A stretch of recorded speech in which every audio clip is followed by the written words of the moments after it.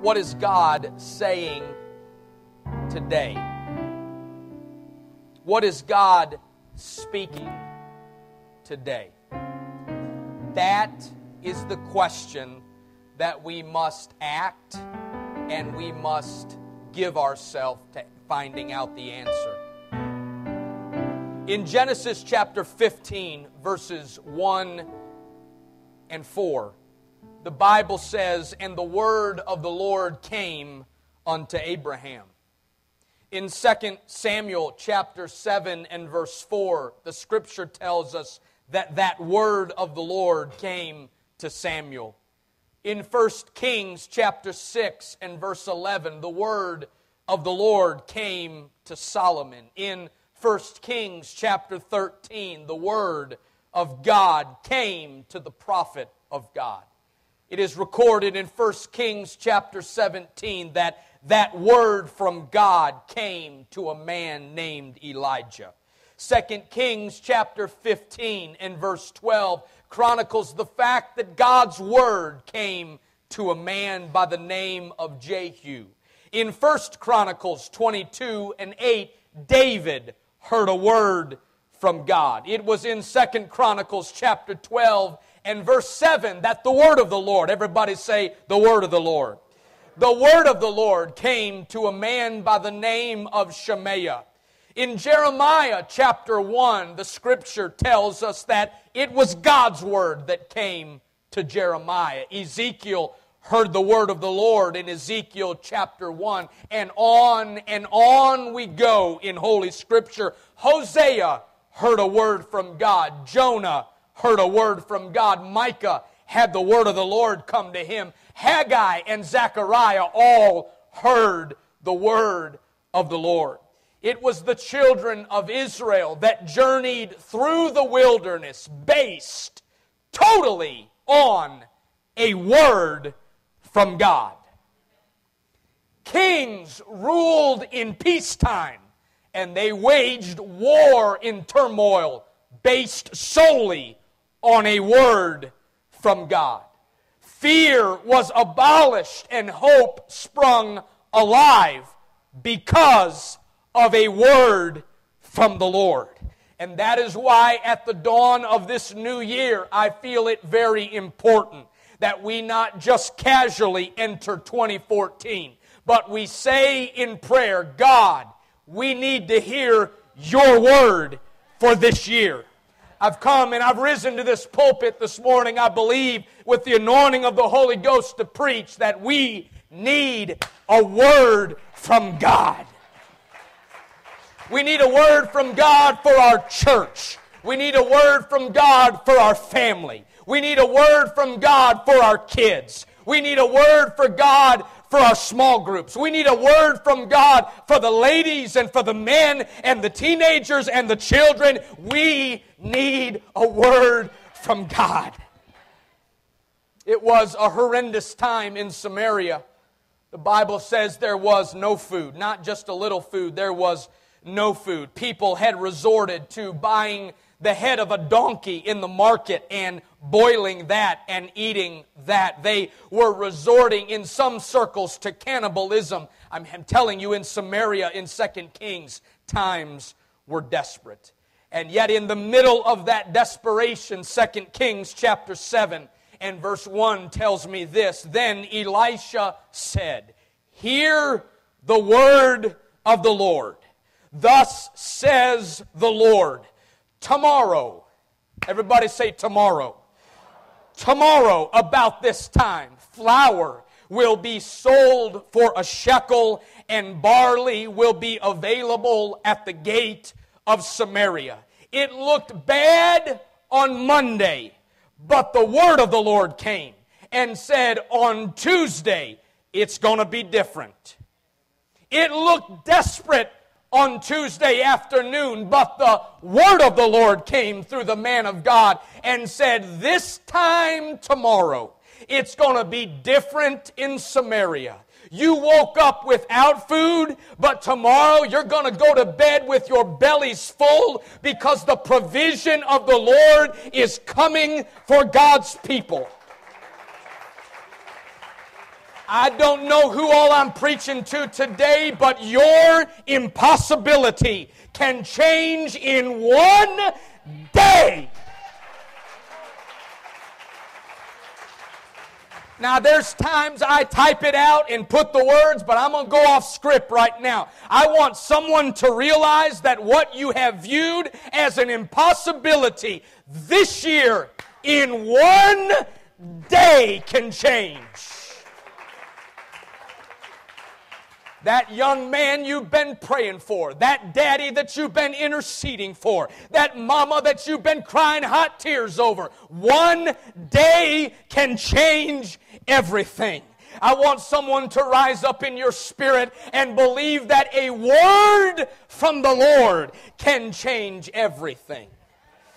How many of you know what it is for God to step in the middle of a midnight hour and what seemed to be impossible was changed by the miraculous hand of Almighty God? I'm talking about a word from the Lord. I'm talking about somebody realizing there's hope for your family, and there's hope for your situation, and there's healing for your body. There's power in a word from God. Everybody say a word from God. I want you to turn to someone and touch them on the shoulder and say, it can change this time tomorrow.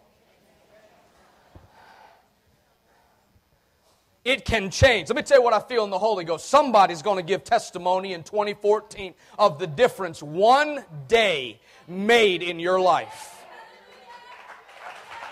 I wish there'd be somebody that would just resonate with that. It one day. It was bad one day, but it changed for the better the next day. That's what happens when a word from God resonates in our spirit. I prophesy backsliders are going to come back. People are going to pray through. Waters of baptism are going to be troubled. A word from God. A word from God. That's what we need. It's what we need. Everybody shout amen. So I have been asking the Lord for the last several weeks, what is God saying to New Life Church in 2014? Now, I have to tell you, I get a little bit envious, if I can say that and still be okay. I get a little envious of preachers that hear these grand statements and paragraphs, and it seems as though that heaven itself wrote with the quill pen of eternity on their spirit, and it just pours out of them. I don't know how you are, but I don't hear God like that. I hear God in words. And so in 2014, I have asked the Lord before this year started, what do you want to say to New Life Church? And the Lord spoke 3 words to me. 3 words.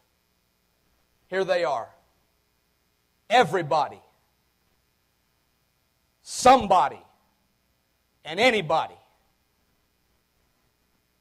Now, I didn't expect we'd jump over chairs on that one. I was praying, God, what do you want to say to New Life Church in 2014? And I was sitting there and the Lord said, write this down. Everybody, somebody, and anybody. And I wrote it down and I looked at 3 words on a piece of paper. And I thought to myself, now God, you know on January 12th, I'm going to walk to that pulpit and I'm going to share what you're saying to New Life Church for 2014. And I guess you could take over, but I need a little bit more than 3 words. Everybody, somebody, and anybody. And I began to pray over those words. God, what do you mean everybody? What do you mean somebody? What do you mean anybody? And the Lord began to speak into my spirit. And I want to just remind this church, and some of you that are new, if I say remind, just indulge me. I know you haven't heard it before, so it's new to you. But I want to remind New Life Church and reveal it to others the reason why this church exists. And that is to reach the lost. Praise God. The reason why we had a prayer meeting on July the 20th, 1999, in a living room with 4 of us to start the service. And then it grew to 7, and then it grew to 15. And then we rented a Presbyterian church, and we went from there to that storefront where Maddie and TJ got married, and we went from there to the front third of this building. And then 2.5 years ago, we bought this whole building, and now we've remodeled this, and we're out of room already. But the reason why we've done all of that, the reason why we bought a keyboard, and the reason why we built things and bought a pulpit and bought chairs and painted walls, and the reason why we get together is not just to hang a shingle outside that said there's a church along 167 in Cabot, but the reason why this church is here is so it might be a lighthouse that shines in a dark world for people that are lost. That's why this church is here. We haven't come just because we don't have anything else to do. This is a lighthouse to reach the lost. I had something happen to me this week that I hadn't happened for a long time. I was interviewed this week. I sat down in this interview, and the person asked me at the close of this interview, they said, "Pastor Gaddy, what would be a motto for your life?" I've never been asked that before.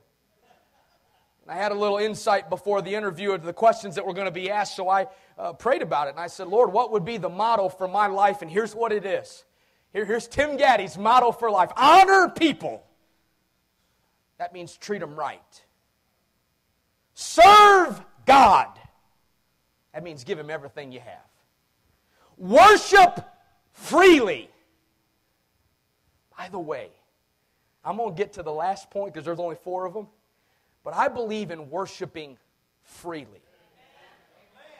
In case you haven't realized, we like to worship freely here at New Life. I've had people come, I've had friends of mine come that I know from around town and went, woo, man, y'all get excited at New Life Church. I believe it. You want to know why? Because we're wired like that. We are wired. Nobody can prove this to me different. We are wired to worship freely. It's just a matter of what it is that we're going to worship. Because the most quiet, laid-back, reserved individual, if you find their button, they'll worship. It might be a football team, it might be an Xbox game, it might be a movie star, but if you push the button, even the most reserved among us will get excited. Well, you know what? I walked in here this morning about 7:15 and God pushed my button again.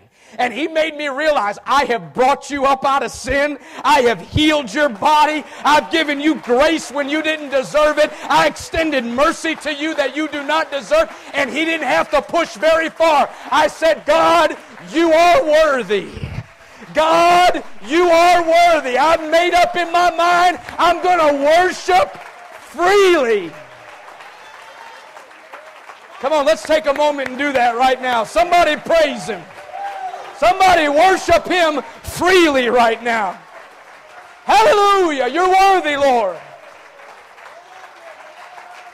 Woo! You may be seated. Honor people. Serve God. Worship freely. And the last one, reach the lost. And when I said that, the person interviewing me got a quizzical look on their face. And they said, "Excuse me? What do you mean, reach the lost?" And it made me realize, and this is no discredit to the interviewer, it made me realize there is a vast difference between hearing that people are lost and understanding that people are lost. So I'm going to cut right down into our business today. I'm going to get right down where the rubber meets the pavement today. I still believe that without Jesus Christ, people will go to hell. Now, I know we're not going to run aisles on that. We're not going to, woo, preach it, Pastor, because none of us like to think about that. But here, I still believe in a thing called eternity. I know it may not be a popular message and it may not be politically correct, but I believe that apart from the saving power of Jesus Christ, we are doomed to live apart from God for all of eternity. And if I truly believe that, then I'm going to do everything in my power to teach a Bible study, to share the gospel, to let somebody know you don't have to go to hell, you can go to heaven. You don't have to be unforgiven, you can be forgiven by the power of God. I'm here to tell you our mission as a church is to reach the lost.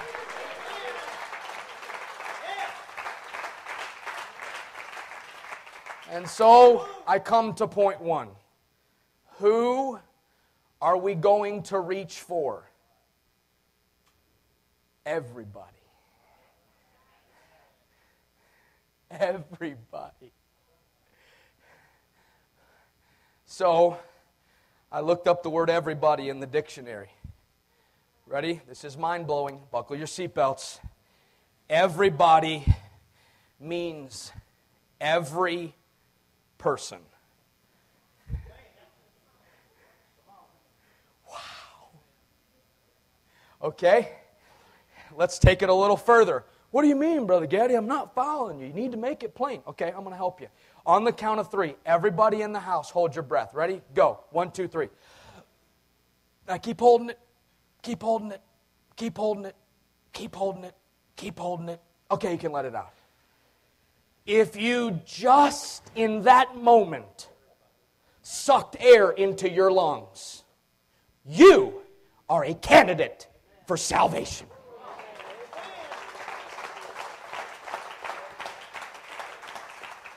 So the question is, are they breathing? And if they're breathing, we're going to reach for them. If they are alive, we're going to reach for every person, everybody that has life in their body. And by the way, you say, what if they're dead? We'll pray that God will raise them up so we can reach them still.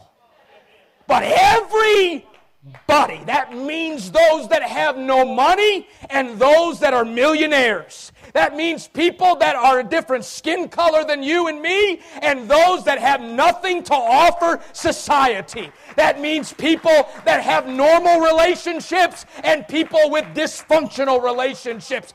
Hear me now, that means straight people, and that means people with same-sex attraction. We're going to reach, hear me right now, they need Jesus.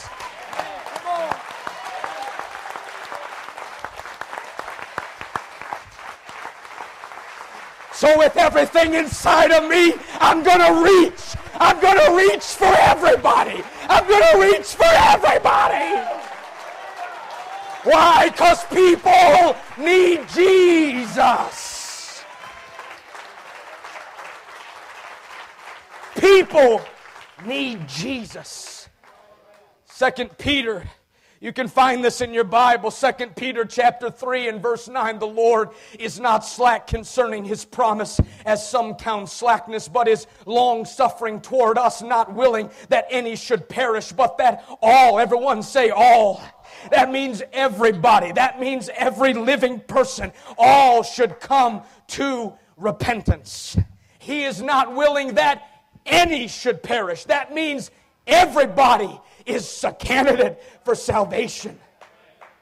So we as a church this year are, with God's help, are going to reach for everybody. So, and I know this is more for our church family right now. If you are out talking to someone and a little thought, Jasmine, can you come and join me up here? And a little thought goes fleeting through your mind. I wonder if it would be okay if I bring this person to church. Yes. It's all right. It's all right. Just stay right here, Will. I'm sorry. I felt anointed to preach something else. Remember, someone told me one time of a story of a church that they had a bunch of bus kids come to the church. They picked them up in a bad neighborhood in town and they brought them to church. And they noticed that as they brought those bus kids didn't know how to act in church. They didn't know how to sit still, and they would run up and down the hallways, and they'd mark up the walls, kicking the walls, all sorts of stuff like that. And one, I guess it was a well-meaning saint, came up to Pastor and said, Pastor, we got to stop this. The walls are getting marked up, and it just looks bad because these kids don't know how to act in church. Can I just tell you something? I don't think we have that problem here, but I just want to go on record as saying, I would rather have marked up walls that we have to fix than have a sterile environment where people who don't know how to act in church don't feel like they can come to church.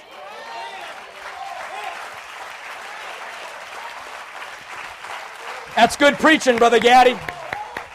Come on, who is God's call to? It's for everybody. It's for every person. That's who we're going to reach. Everybody. People with mental problems. People that have it all together. People that are down and out. That's the mission of the church. You ready? God wants to reach white people. Now listen what that sounds like in Spanish. God wants to reach me. Dios quiere hablar conmigo. God wants to reach you. Dios quiere conectarse con usted. God wants to reach people that speak English. Dios quiere conectarse con personas que hablan inglés. God wants to reach people that speak Spanish. Dios quiere conectarse con personas que hablan español. Now, I don't know if there's a word for this. God wants to reach people that speak redneck.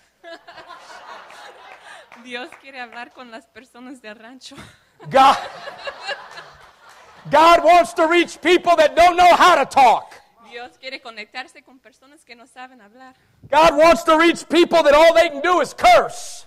Dios quiere hablar con las personas que no hablan bien, que hablan palabras que no vamos a decir aquí. People need Jesus. La gente necesita a Dios. People with white skin need Jesus. Personas con piel blanco necesitan. People with brown skin need Jesus. Personas con piel negro necesitan. People with red skin need Jesus. Personas con el piel rojo necesitan. People with yellow skin need Jesus. Personas con piel amarillo necesitan. People with thin skin need Jesus. No sé. Can you tell this is totally unrehearsed? She's doing awesome. I thank God for Jasmine Lyon. Thank you, Jasmine. Come on, somebody. Gloria a Dios. Gracias, Señor.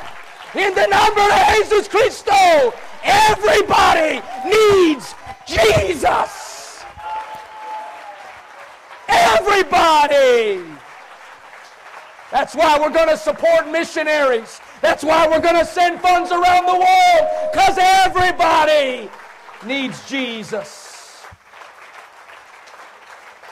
Everybody say, that's the mission. That's the mission of the church.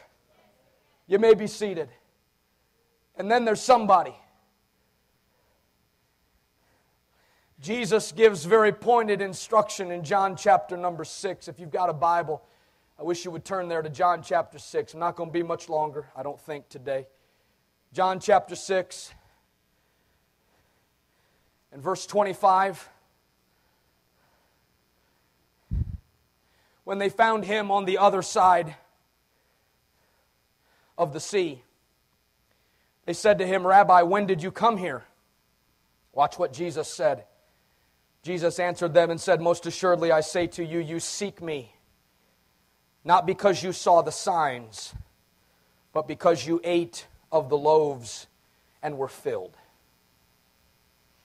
In other words, Jesus says there's going to be a segment of followers that follow me simply because of what I give them.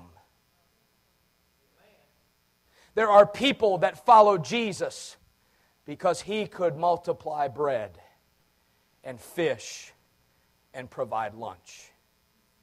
He could heal their diseased son and raise their dead daughter to life. And Jesus said, the reason why some of you are following me is because of the loaves and the fish. And so I have reconciled in my mind and found it to be true in 25 years of ministry that there will always be a segment of God's church.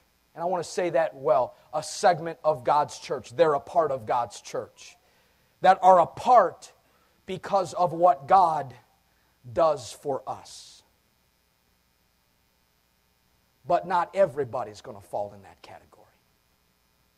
There's going to be somebody this year that says, I will pay the price and I will follow Him.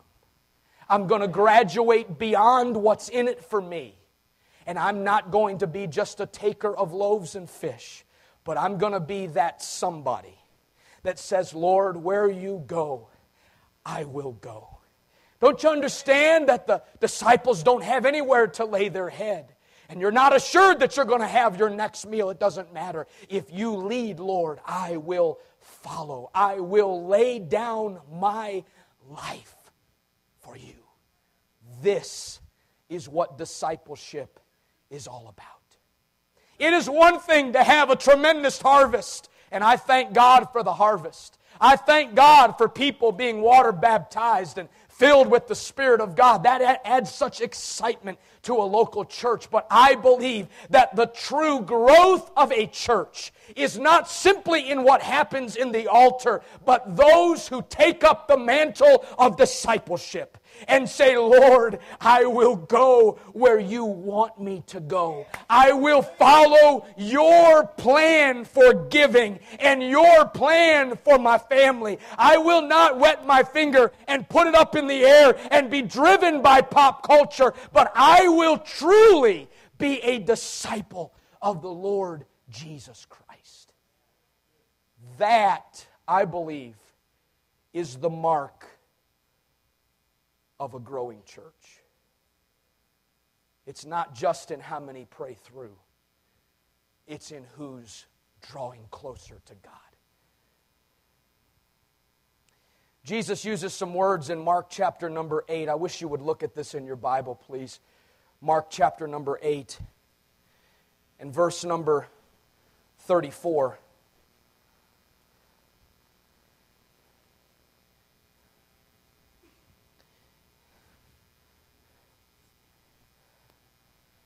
When he had called the people to himself with his disciples also, he said to them, whoever desires to come after me, let him, what's that next couple words? Deny himself and take up his cross and follow me. For whoever desires to save his life will lose it. But whoever loses his life for my sake and the gospel's will save it. Hear me right now. In 2014, and I'm not being pessimistic, I'm just being real right now. Not everybody is going to lay down their life and follow Him, but somebody is. Some Nexus student is saying in your spirit today, this is going to be a different year than I have ever had before. I'm going to be that somebody that follows Him, that walks with Him, that lays my life down, that loses my life so that I might be saved. Somebody. I would to God that there would be a somebody in every small group at New Life Church. I would to God that there would be a somebody in every neighborhood in this church that would say, I'm that somebody. I'm going to be a true follower of Jesus Christ. There's not going to be a price too high for me to pay to follow after the hand of God and the wisdom of God. I'm going to be more than just a chair sitter. I'm going to be actively involved in the prayer room. I'm going to make the prayer room my friend. I'm going to be an evangelist reaching lost people. I will be that somebody. Jesus began to teach His disciples, and He used harsh words, words that seemed to be just so contrary to normal thought. He said in John 6, unless you eat of my flesh and drink of my blood, you can have no part in me. Now, I won't go through all of that passage. You can read that on your own, but it's interesting to note that at the end of that passage, you can read it in John chapter 6, at the end of that passage with that morbid graphic wording that if you eat of my flesh and drink of my blood, you'll be saved and you'll be a disciple.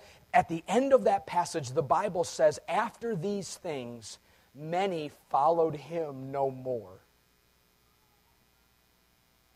Because on the surface, that's some freaky verbiage. What? Eat of flesh and drink of blood. But we have to understand that everything Jesus said not only had import in that moment, but was a type and shadow of what would come. So when he is speaking these graphic words to his followers, he is telling them the kind of death that he would go through and the kind of path that he would go on. And he is inviting them in that moment to lay their life down. And you notice that not many of the 5,000 took up that mantle. But 11 of them did. And they literally gave all to follow Jesus. Somebody is going to say, that's me this year. Not everybody, but somebody. So what will we do as a church? We will endeavor to reach everybody. We'll set up practical ways for somebody, those somebodies, to follow Jesus fully and committed. And then we come to that last word, anybody.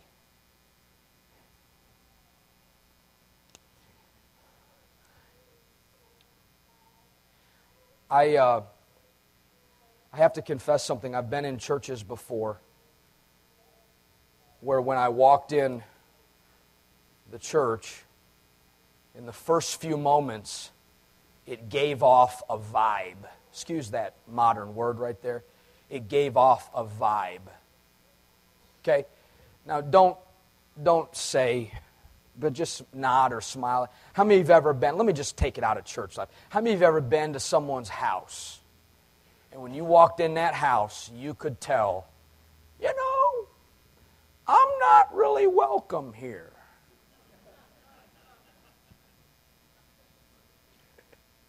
Some of you are going, recently that's happened to me. We were privileged last Sunday to have Steve and Carrie Shirley here. My goodness, Brother Shirley did a great job preaching the Word. And Sister Carrie Shirley met me right over here after the service. And here's what she told me. I didn't ask for it. She just came out and told me. She said, you know what, Brother Gaddy, I just want to commend the church. It's an exciting place. She said, when we walked through the doors, we felt an excitement and like people were happy to be here. And you know what? I liked hearing that. You want to know why? Because I'm used to being here. And I think that's the way it is, but she's not. So I could tell it's actually what I thought it was.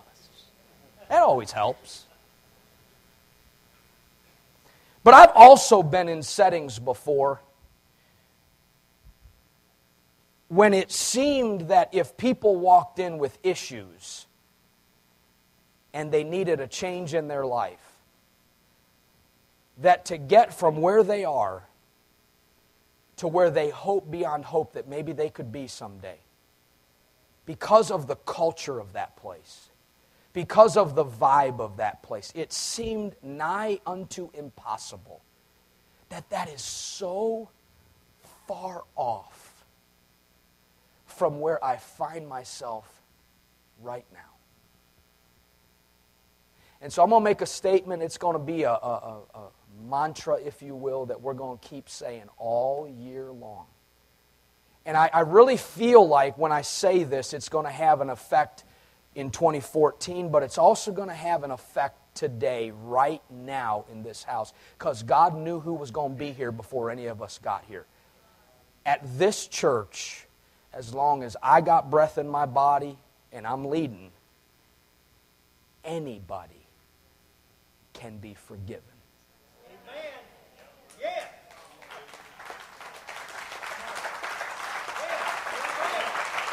Anybody. We were in year one of our church. In fact, I want to ask our musicians to come if they would. We were in year one of our church. We were meeting in Hope Presbyterian Church, renting it out on Sunday afternoons at 2 o'clock. And we had Sister Bennett will remember those days. We had a small group of probably 12 or 15 of us that would faithfully gather together. And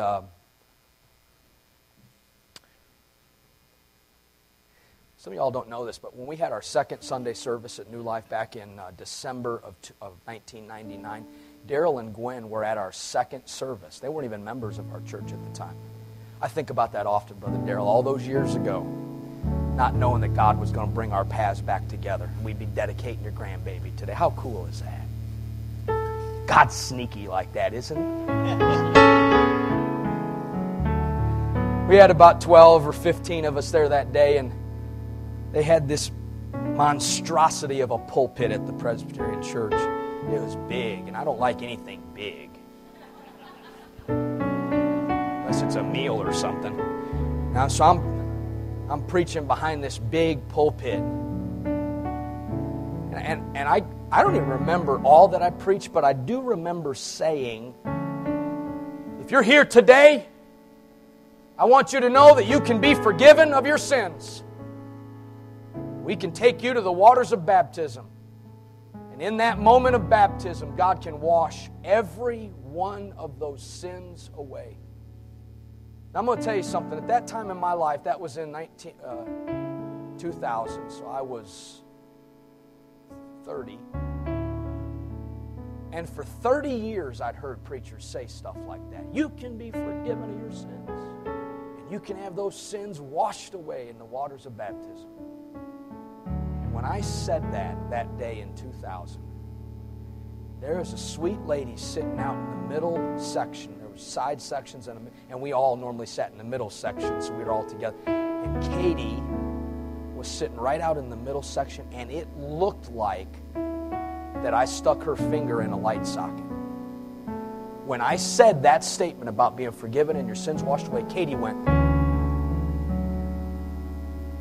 And at first I thought, man, what did I say? Did I say something goofy or shocked her? So we all started praying, all 12 of us. And I slipped on back to Katie and I said, Katie, can I pray with you today? She said, yeah. She had no concept of that type of church. I said, can I pray? She said, yeah. And then she stopped me before I began praying. And here's what she said to me. And I will never forget this as long as I live.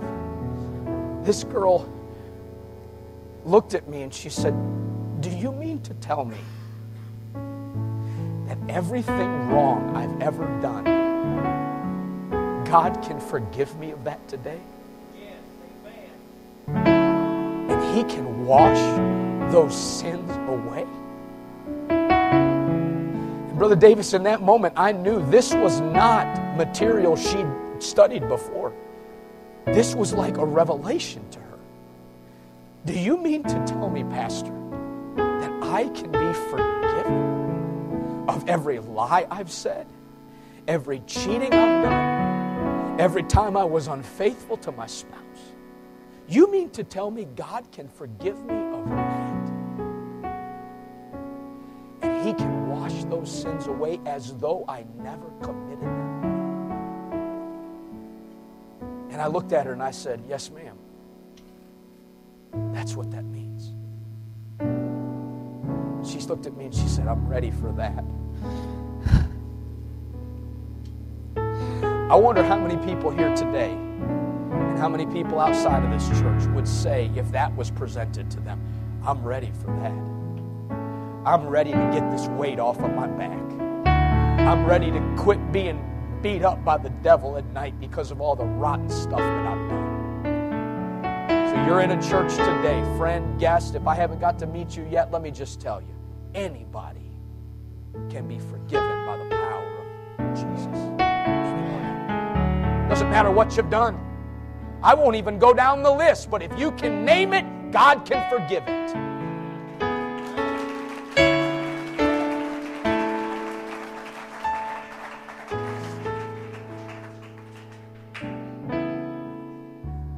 1 John 1:9, if we confess our sins, He is faithful and just to forgive us our sins and to cleanse us from all unrighteousness. The book of Isaiah, chapter 1 and verse 18, Isaiah prophesied and said, though your sins be as scarlet, they shall be white as snow. Though they be red like crimson, they shall be as wool. Anybody can be forgiven. All it takes is us saying, God, I'm sorry. Forgive me and wash me clean. We didn't have a baptismal tank. And so I asked somebody in the church, the 12 of us that were, 15 of us that were part of that church, says, anybody know where we can baptize somebody? And a couple that were there with us at the time, they said, well, we got a hot tub. I said, that's good enough. I said, can you go fill that baby up? We're coming over this afternoon.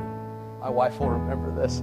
It was one of those hot tubs, some of you have heard me tell this story before, it was one of those hot tubs that it goes down to its deepest point in the middle. So you walk downstairs to the middle. It was the easiest baptism I have ever conducted in all of my days. Because I said, Katie, you ready? She said, I want to have those sins washed away. I said, you ready to be baptized? Yes, sir. Well, you just walk down there in the middle and get to the deepest point. So she said, okay. She was a short gal. So when she got down in the deepest part of the hot tub, the only thing sticking up out of the water was her head. Oh. Now, when I was in Bible school, I know you may find this funny. When I was in Bible school, we were in training to be preachers. So they taught us how to baptize people, how to put them down and how to bring them back up. But they never taught me how to baptize someone in a hot tub. So I said, Katie, because you have repented of your sins and your faith is in Jesus Christ, I now baptize you in the name of the Lord Jesus Christ for the remission of your sins. And I took 2 fingers, put it on the top of her head.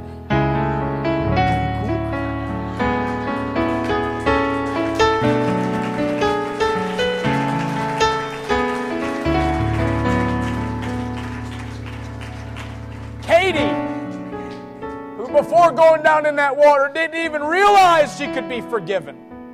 Didn't even have an understanding that she could have her sins washed away, never for the Lord to remember those again. When Katie's head came up out of that water, she said, that's what I've been looking for. That's what I've been wanting. That's what I've been looking for.